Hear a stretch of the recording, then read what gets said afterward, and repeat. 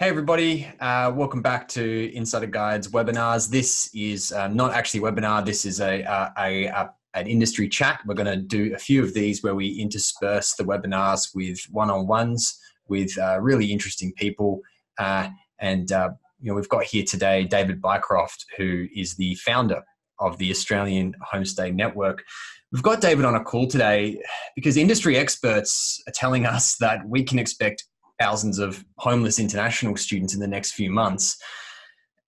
And that's not a good thing. And these are students that have lost their part-time jobs. They can no longer afford rent. And while there is a rent moratorium in place, there's also a range of loopholes that means students can still be evicted. For example, if you're a flatmate living in a share house who is not on the head lease, and what's going to happen next to them. But I wanted to talk to David because his team has launched the International Student Support Network, where the community is encouraged to open up their homes and take on international student tenants in like a homestay capacity at a discounted rate. And David, thanks for joining us today. Thank you, James. Cool. Can you tell us a little bit about about the evolution of the Australian Homestay Network from hosting asylum seekers in 2012 to now providing support for international students during COVID-19? Yeah, so a lot of people will remember 2012 when we had a lot of asylum seekers in the detention centres and many more coming. So we put our hand up and worked with the Department of Immigration and were able to get asylum seekers out of detention and into homestay as a partial solution to easing the problem in the detention centres, number one, but also finding the asylum seekers a safe, warm, welcoming place to live that had meals, networks and mentor. And we watched that work really well. So when we saw this emerging problem for international students, we thought that's exactly what we need now, low cost accommodation. Well, yeah, it sounds like a very timely solution. And we had Phil Honeywood on the phone on the webinar just a few days ago, who was talking about this exact issue of what will happen if students aren't looked after. So we are hearing from both students and industry contacts that there will be homeless international students expected to be evicted. How will Australian Homestay Network actually be able to support these students? Yeah, so over the years, we've been placing roughly 60,000 international students in what we call normal homestay arrangements. But the beauty of homestay is that you get a person with a room, you have meals included generally, and in this product that we've designed for our program to help solve this problem, we are making sure meals are included. We also make sure that they don't have to spend their own money because they're living in a household where the electricity is paid, the internet is paid. That, like we're trying to get a package together where they can basically be part of a host family or a host and be part of that infrastructure, which gives them companionship as well. So we just think it's potentially the best solution for many students who are struggling. The trick for us is to find the hosts who will do it at lower prices. But when we launched the asylum seeker program in 2012, we had 5,000 applications in 2 months of Australians who were genuinely interested in helping someone out who had a problem. Wow, so 5,000, that's quite a lot. Do you think you'll have that same level of demand now? Well, I don't think it will be as large because of the shutdown issues that are happening in Australia and other parts of the world.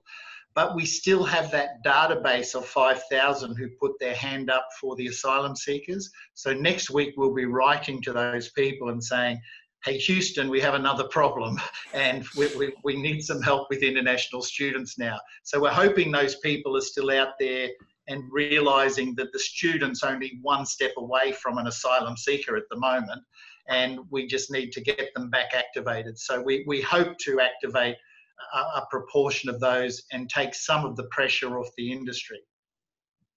Yeah, I mean, it sounds like a great initiative. Obviously, it's a bit frightening that we've reached this point where, as you're saying, that they're actually not too far away from feeling like an asylum seeker, sort of in that state of limbo. Let's talk about pricing. How much does it cost for a student to, who's actually paying for this, and how much does a student have to pay to do this? Well, we've had education providers contact us already who are willing to pay because they're receiving funding to try to help students out who are in need. So that's a positive. The students who can't afford commercial arrangements are at least going to see this come down to, we think, about $160 per week with meals included, so that there's no bond to pay. There's a 4-week minimum, but we will vary that for different situations. So we're looking to be on a case by case, and our company will oversee the whole arrangement.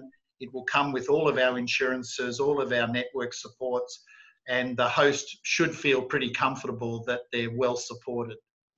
And the student. And I'll just add, we give the student updates all the time about social distancing, school closures. Like, we're always staying in touch with what they need to know. Some of these students are at various levels in their problem right now. Are there short-term options, long-term options? How's that going to work? Yeah, we're looking to try to fit in with each case and individualize it. So if there was an emergency overnighter or 3-nighter or 5 nights, we would be looking for hosts that have put their hand up and just saying, look, we've got somebody, it's not going to be for a long term, and they just need help right now for this next week, and then they fly home, or they've got something organised with the school. So we are treating it on a case-by-case basis. But because we think that this current restrictions are going to be in place for at least another 4 weeks and maybe much longer, we want to try to get the students settled. And we know from experience that we want at least a 4-week placement to see how that goes. And it could end up being a much longer term placement because everybody's happy. Wow. So it really is a matter now of just finding families who are going to open their doors now. So, I mean, one of the things about managed student accommodation is they do get that level of controlled support. Can you tell us about the support that IHN would provide to a student who's going through this process? Yeah, look, our team is experienced, as I said, and we have people in every major education location in Australia. So, you know, first we've got to find the host. So once we can find the host, we do the host training to make sure they're on par with what we're doing. We make sure that the placement is properly insured, just in case some liability issue occurs. We also make sure that the student is welcomed properly, and that's really important. And once the student is settling, we stay in connection with both the host and student during that placement, where either can call us if they have any concern, and one of our trained and experienced operators who is local will be able to help them. From our experience of 60,000 placements, there's not much we haven't seen. So we basically are looking to try to help them manage through any early stages of relationship issues, or understanding dishwashers or fridges or anything that might go wrong. So we're used to that. And once you get through those first few weeks, usually it's a very, very settled, comfortable and happy arrangement, which will also reduce the mental health potential issues that will come out of this current situation. Yeah, and that's a good point. I mean, I've had students contact me. We had a webinar yesterday with the Fair Work Ombudsman where we had over 1,000 students inside it, and they were talking about some of the issues relating to mental health, about losing their jobs and things like that. So these are going to get more pronounced as we move through this. What about the host families in terms of support for them? Yeah, so the hosts get the same sort of approach. So we value our hosts first. So we make sure that not everybody who applies will get selected as a host. They have to be in a reasonable location for the student to start with. They also have to be of the right culture to work with us to solve the problem. And that's why we've isolated this program. We will only attract the people who are doing it for the right reason and not for the money. So by getting those people sorted, and we learned this during the asylum seeker program, you actually get a far better experience for the student, and you get a host who's willing to learn as much as we can help them with, and then contact us if they need a hand with anything. But it's rarely a complaint about the money or the food. It's more of, how do I do this in this situation? And we've had the experience to be able to handle that. So hosts will get full support. In fact, we want to work with education providers who need help for their students to try to find hosts in their own local network pool as well. So that we want to find people who want to do this for the right reason and want to be part of the solution rather than sitting at home perhaps wondering what to do. So this will help fill their day having a guest who can help them, interact with another culture. Yeah, that's yeah, I can certainly see the benefits there, but obviously, we needed to have a good vetting process. What's the vetting process like to find the right host? So first up, they have to apply, and then we go through a process of police clearances first for Australian security checks. And we also make sure they've done an online training program before we then do an interview. Now, normally we do interviews in the home, but we've changed that for this period where we do the Zoom interview or the Skype interview. And we make sure we go through a process so that one of our trained host inspectors has said this person would be really good. Now, again, when we did the asylum seeker program, we had far better quality host pools coming through because they knew what they were walking into. Low fees and potentially a person with a problem. So those people are genuine usually, so they pass the host criteria really quickly, and then we have a room available, and we can turn all of that around in a matter of a week or two from when we first engage. Yeah, I was thinking about this the other day because when the Prime Minister had made those comments the other week about how international students should go home if they can't support themselves, I did see a large part of the community come out on social media saying, well, hold on a second, we don't necessarily agree with that approach. And there was this lovely sense of humanity that came out from people who wanted to genuinely help international students and foreign workers who are left high and dry. So it sounds like this could definitely be a really good approach. But are you, what might happen though in a circumstance where a host family is actually no longer able to accommodate this student for a range of reasons? They themselves contract coronavirus or they've lost their own job or something like that.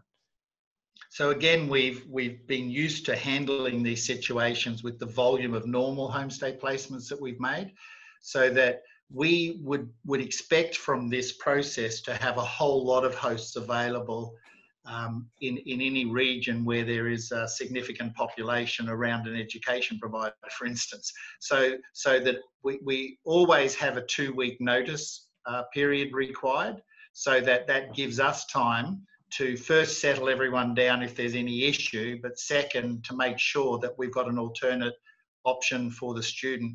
And we see ourselves working very closely with education providers on this, and also the various study groups around the states, to make sure that we're working hand in hand as problems arise. Okay. Obviously there's some students who are left in a situation where they may not be with an institution anymore, or they may have to, they're not sure how their institution is really supporting them. How are you getting to the students to tell them about this? Are you only taking students that have been referred by an institution or provider, or are you open to working directly with the students themselves? Yeah, we worked on this fairly heavily over Easter, actually, to get the selection criteria and how we're working it. There will also be, we suspect there will be more demand than supply, even though we're going to do our best to activate a large host network. We agree with you that there's going to be, as time goes on, there's going to be many more students affected by this than perhaps the industry can handle. So that we're trying to get ahead of it and try to build enough hosts so that there will be a lot of options for people. If someone can't afford it, we would have to work with the education provider, the government, and try to get the minimum fees we need for that transaction to occur. We don't believe we'll be putting anyone out on the streets. Yeah. Yes, I really hope that the federal government does create this hardship fund for this exact reason, because then I can see a situation where those institutions get some of those funds and do things like this and actually help these students directly by supporting them and putting them in homestay. If we talk about... Well, sorry, you go. I was just going to say, well, you know, the reality is you're looking at a package. Now, there is a small placement fee for the organisation up front, but we've halved that. It's about $150 to get a placement. But when you look at the 4-week program or the price per week, you're talking about less than $25 a day, including 3 meals, accommodation, electricity, internet, and having a friend that you're living with that knows all of the things they need to know to help you feel settled. So it's probably one of the best packages ever seen for an international student. Right. Well, if we talk about this in the context of the entire accommodation sector for international students in Australia, there's so many different things that are happening right now. We heard from Study New South Wales the other day that the federal government was considering basically pushing all students in residential colleges out on the street because it was considered a non-essential service, having a residential college. How do you feel that this sector can best support international students right now? Yeah, so the reason we've called this program the International Student Support Network is because we plan on joining groups like yours, James, and saying, hey, be part of this. Let's all drive this, because the more hosts that we can get right now, the less problems we will have when and if government make decisions that put more pressure on the industry. Hopefully we've got great people stopping bad decisions being made at government level, but we don't control that. So right now, we believe we've got a chance to build enough rooms to take a lot of pressure off the current situation. And we want it to be a network approach. I've already had discussions with groups like Scape, who I know are also interested in solving problems. And we would hope that when we ran out of supply, we might be able to have arrangements similar with other providers who have empty rooms, and just, you know, find a solution for each student as we can see fit. But it's not a small project. We've done this before with asylum seekers. There's a lot more hand-holding in this project than you know, any other typical accommodation placement. So we're going to need to work closely with government, industry, education providers, even education agents, and just say, okay, you're all part of the International Student Support Network. We're not a corporation, it's just a brand, but we're wanting to use that brand and have members say we're part of that, you know, and just say let's push, and let's push hard. That's right. So, I mean, we are well and truly in this together. And yeah, I think the sector, certainly from what I can see, the sector is doing a very good job of galvanizing into one. A very strong sense of support is really coming through. And it's fantastic to see. Obviously, we're in challenging times, but yeah, look, I mean, that's fantastic to hear all this information. And I think the sector would be really curious to hear about it. So thanks so much for your time, David. Yeah, and we'd be happy to hear from anybody that wants to find out more information, and we'll send a release out so that people can find what they need to know. Thank you. Cheers. Thanks.